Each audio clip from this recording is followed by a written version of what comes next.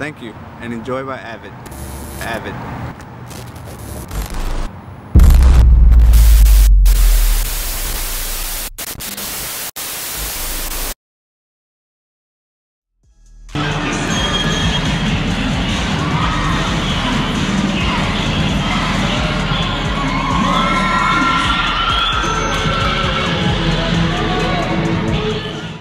Hi, I'm Vietnamese, and I'm the bass. I'm a main bass, part of the Lady Vikings. My name is Tiana, and I'm a flyer and a tumbler for Northeast Lady Vikings. I am Coach Manastra. My name is Zoe Cohen, and I'm a flyer and a tumbler for Northeast High Cheerleading. My name is Joanne. I'm a flyer and I tumble. Hello, my name is Terrell. I'm a back spot and a bass, and I do tumbling.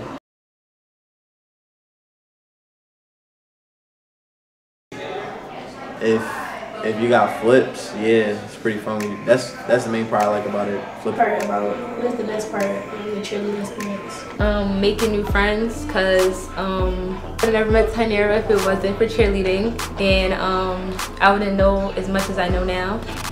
My favorite part is the mounting. I love teaching the girls the stuff, and it's honestly what I was always the best at when I was a cheerleader, was throwing kids up in the air and all the tricks. So it's definitely my favorite part, even though it is also the scariest part, because that's where the most damage and the kids can get hurt the most. The best part is competition. I like flying, and I like tumbling, go to gymnastics, and like the sisterhood, everything. I just love cheerleading. It's like I've done it for so long, like it's really a part of me. I just love it.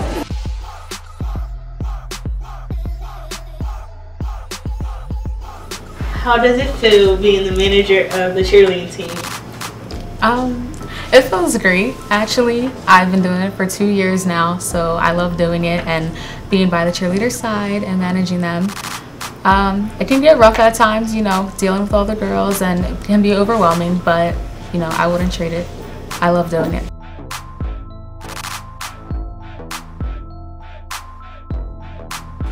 I have been a cheerleader since I was in the 3rd grade. Did it all through elementary school, high school, and even in college.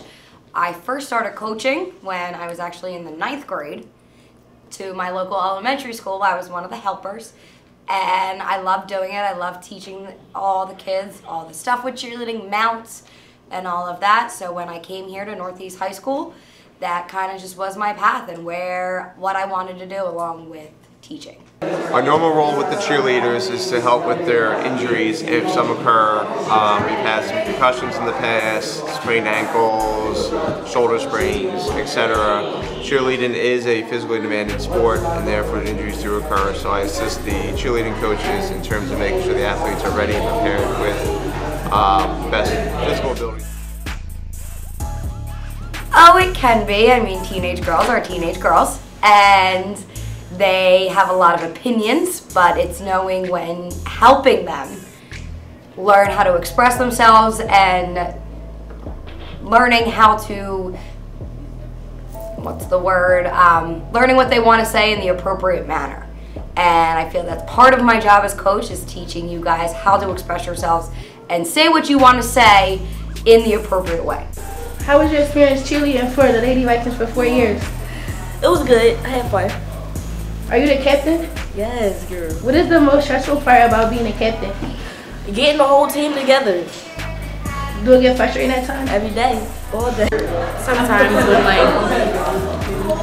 when there's an upcoming event that we have to do, and like not everybody's like there, or it's just like everybody's so frustrated, everybody's arguing all the time. It is not necessarily difficult, my job. The injuries, I've been lucky enough that the cheerleaders have been in solid shape. If there's something that goes beyond my scope of expertise, we do have an outside athletic trainer that I can then refer the students to in terms of getting further follow-up. Do it take up a lot of your time, or is it stressful? It could be stressful, especially close to competition time, because everybody wants to be perfect, and not everybody gives 100%. But at the same time, it's a good experience because we meet new things and we face new challenges. Coaches, they did their thing. I heard about them, and the team, like the whole team, did a good job. Got grand champs. We all love each other like family. So what is the difference between competition season and football season? The difference between the both of them is in football season, it's not as much work, not so much stress. You know, I mean, you still have to get everything in order and, you know, organize the girls and get them ready to cheer. But when a competition starts, that's when it really like lays on thick, and you know, you have to make sure that everything is like precise and exact and has to be put at its best. The advice I would give is to do the best you can and always try. Stop being scared and know that it is the fear that makes things harder. And if you just do what you're told and do what you know, you will be fine. Also, get your grades up and stop being knuckleheads.